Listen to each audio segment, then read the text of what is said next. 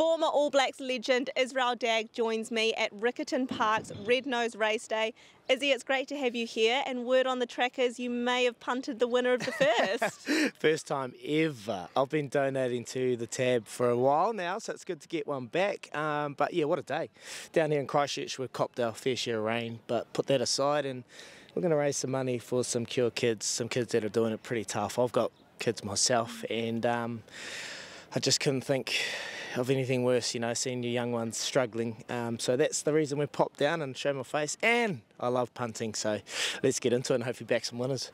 Racecourse have the chance to win a round of golf with you today, of course, in the auction. Tell me about that. I love golf. I love getting out there and playing. I haven't played for 2 months. I've had knee surgery, so hopefully we sell it for a bit. We're going to play some golf at Clearwater. I'm a member there, and yeah, I've just promised them it'll be enjoyable. There'll be a few cold beers in the back of the cart.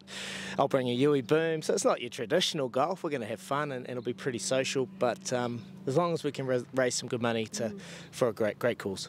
And you mentioned there, of course, you're a father. What does it mean to you to be able to play your part to raise money for Cure Kids? Oh, it means everything to me. I'm doing this week, and then I'm going to help out the Gut Foundation next week.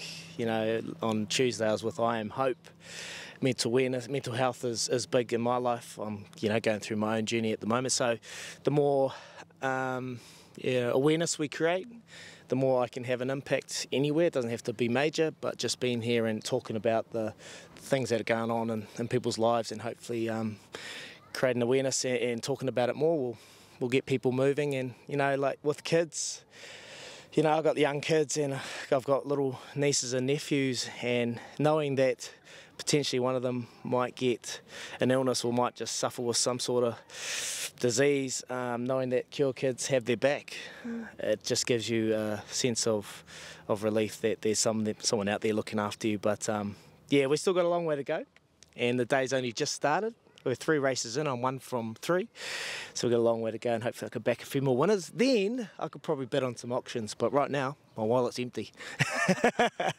Of course, between your role with our friends at SENZ, you own a racehorse, you love getting on course, you're pretty immersed in the sport of racing. What is it about the game that you love so much? Well, it's like lotto. It's just the thrill of not knowing if you're going to get one and one's going to win. So yeah, I've got one horse, Pango. He's over in Australia.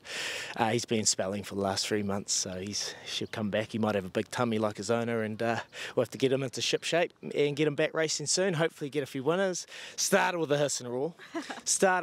Went to Derby Day. He raced in race 1, and we thought, man, we're onto a winner here, and then he just fell apart.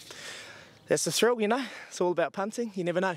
Look, maybe he'll make up for it this prep. And before I let you go, can I get a cheeky score prediction for tomorrow night's All Blacks game? Score prediction. Look, I think everyone's riding the Wallabies off. I think they'll be competitive for 60 minutes, and then the All Blacks come over top. So I'm thinking by 12, the All Blacks will win. Let's hope so. Thanks for chatting with us. Get up the ABs and let's raise some money for Cure Kids.